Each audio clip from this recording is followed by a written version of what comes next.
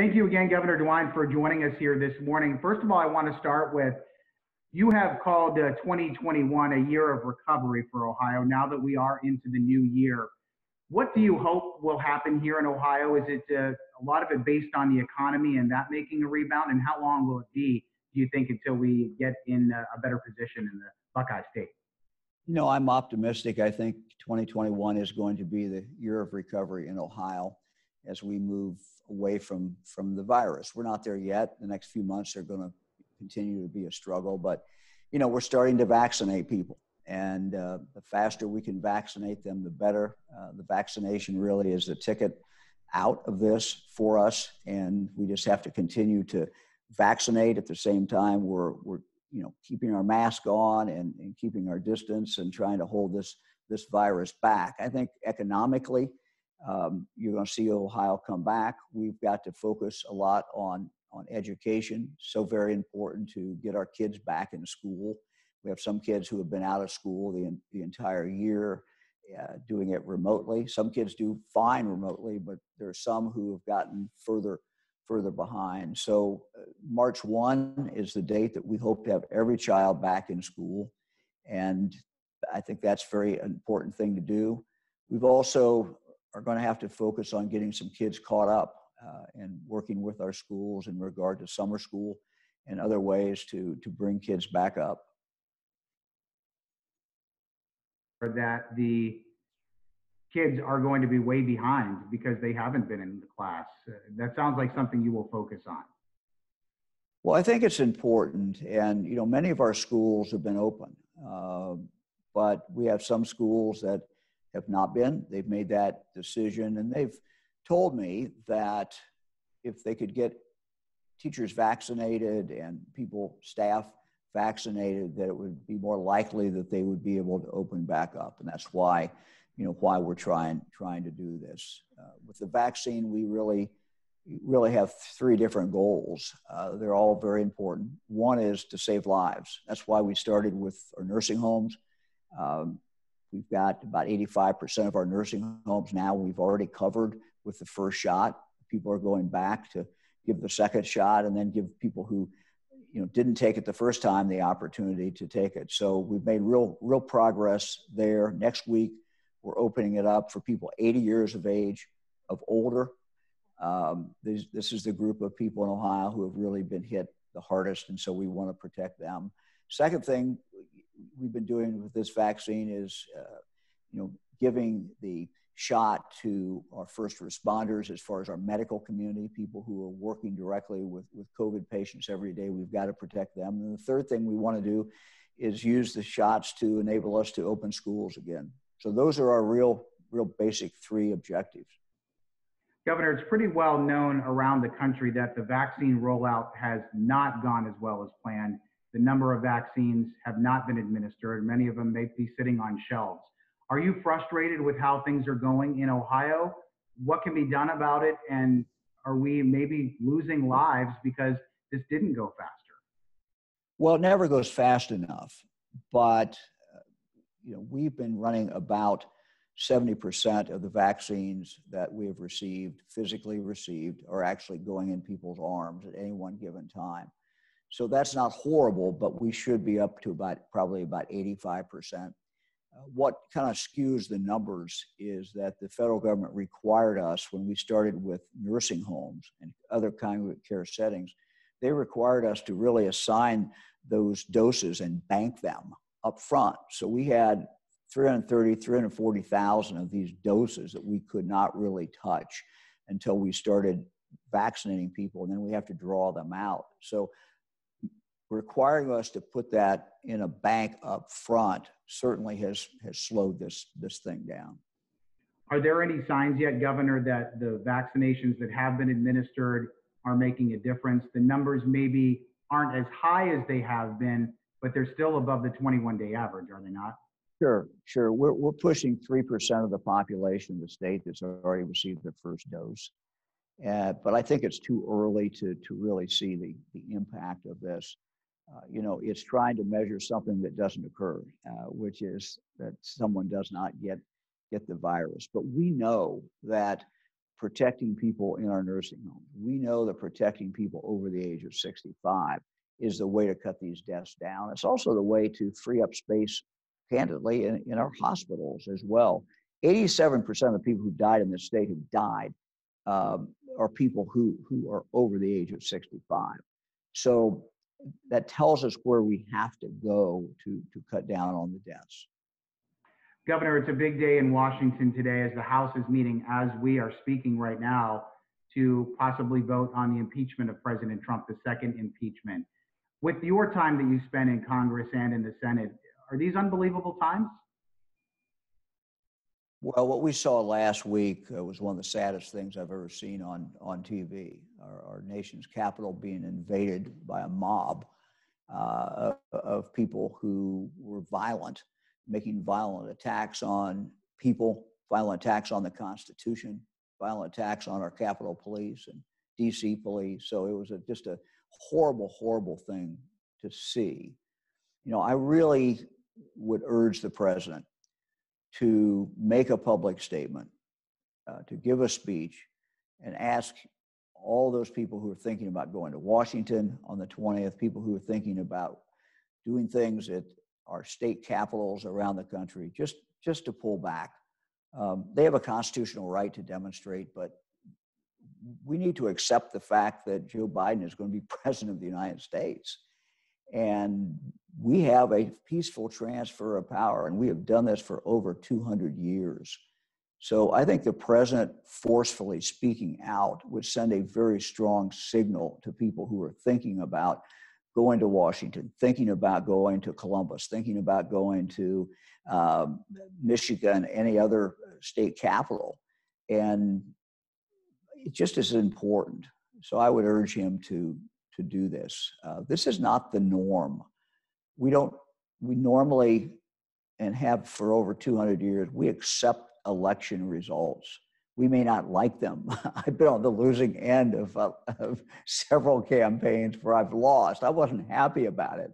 But we accept this, particularly in regard to the President of the United States, and the peaceful transfer of power is something that we do exceedingly well in this country. It is the norm. And I think the president indicating that would be very helpful. Governor, we know that you have supported President Trump throughout his term in office. Do you believe that he should be impeached for potentially firing up this crowd to go to the Capitol and cause this violence? Well, as I have said, the president's remarks that day were not good at all. He did fire up the crowd. He basically assembled the crowd that told him to come to Washington, D.C., and then fired them up right before they went on towards the Capitol. So that was not good at all. I think the president has responsibility, for certainly some of that. Whether or not he should be impeached, look, I think the real question is, how do we pull this country together? And impeachment just seems to me that is something that does not help us pull the country together. And I think all of us have an obligation. We're very divided in this country today, but particularly public officials have an obligation to do everything we can to pull people together. If you look at, our challenges we face, our enemies are not ourselves. They're not Democrats and Republicans. They're not conservatives, liberals. We shouldn't be fighting among each other. Yes, we should disagree if we disagree on policy. I'm sure, and the Biden administration, I'll disagree with some things that they're doing, and I'll speak out and say that. But we need to remind ourselves that we are Americans first, and that we come together as a country. What binds us together is our common belief in the Constitution, our common belief in freedom and liberty and due process of law. And that's what really binds us together. And I think it's important to really focus on that. Governor, you have activated 580 National Guard members here in Ohio for potential problems with protests, maybe in Columbus. How concerned are you that something will indeed happen as we get closer to the inauguration, maybe even in a day or two before? Well, I'm concerned. We saw what happened in Washington, D.C. The more we learn about this, the more it looks like a lot of that was planned out. Some of the people who carried this out are very violent individuals. So yes, I have great concern. I think my fellow governors around the state, around the country, have concern as well. So we activated the Guard, and we're going to do what it takes to protect our state capitol and to deal with whatever comes on the 20th. But again, I think it's important for the president to speak out and say, don't do this. This is not the norm. This is not what we normally do in this country. Whether we like the election results or don't like the election results, we accept it when it's final, and it's now final. We accept it and we move on. And what the norm is that when we lose an election, or our candidate loses, or our cause loses, what do? We go back and we figure out, hey, the next time we're going to go win, and here's how we're going to win. That's really what the norm is in this country. But yeah, I'm concerned. I'm very, very, very concerned, and we're going to take the appropriate action. Will Ohio be ready if there are violent protests, in the state? Well, we're going to do everything we can to be ready, absolutely. And activating the Guard is only part of that. We'll have members of the National Guard there. We'll have the Highway Patrol, and we're also working with mayors of other cities. When we look back at what happened in the summer, I've listened to the mayors. When a mayor told me they needed the National Guard to come into their city, we sent the National Guard into their city. So people have a right to protest. We always have to say that. We always have to say, and we should say, that the First Amendment is always in place, and people have a right to do that. But we would just ask people to, really to be careful.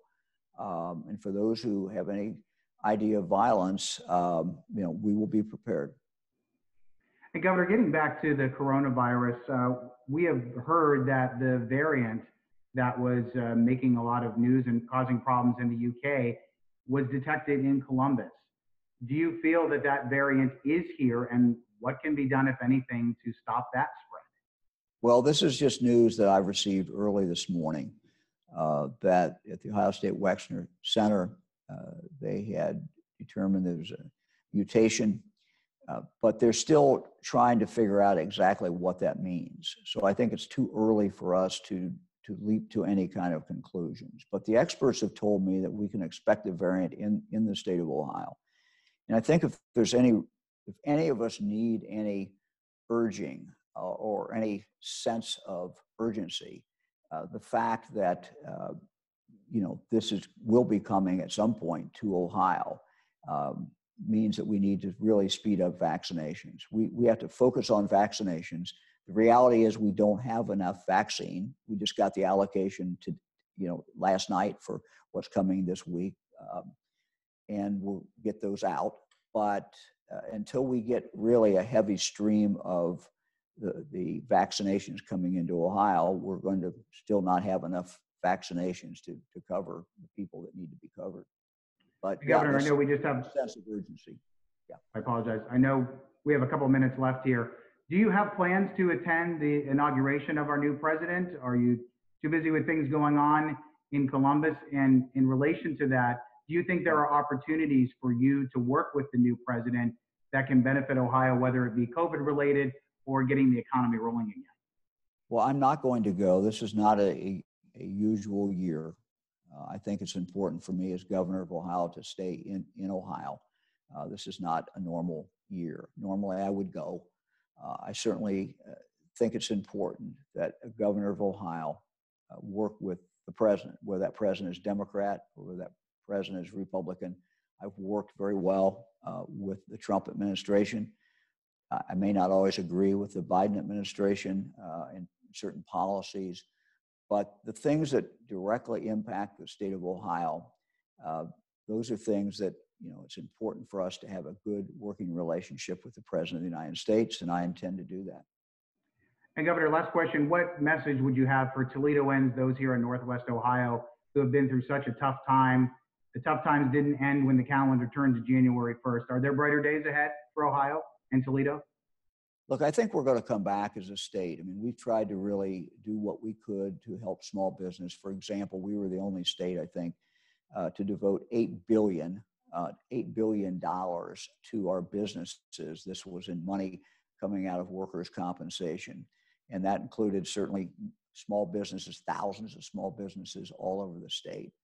So we understand that small business has been hurt. We understand particularly some retail, our bars, our restaurants. We know that this has been exceedingly tough. And I think our obligation is to keep this virus down. Our obligation is to get shots in people's arms just as quickly as we can, to give whatever assistance we can to small business. And I think this year is going to be a better year. It will be a better year. We think it's the 2021 is going to be the year of recovery, and things are going to look a lot better as we move into the summer. We got a few tough months ahead, but things are going to get better. All right. We certainly hope that does happen. Governor, thank you so much for spending time with us this morning. Appreciate it. Sure. Thank you very much. Good to be with you. Good to see you again.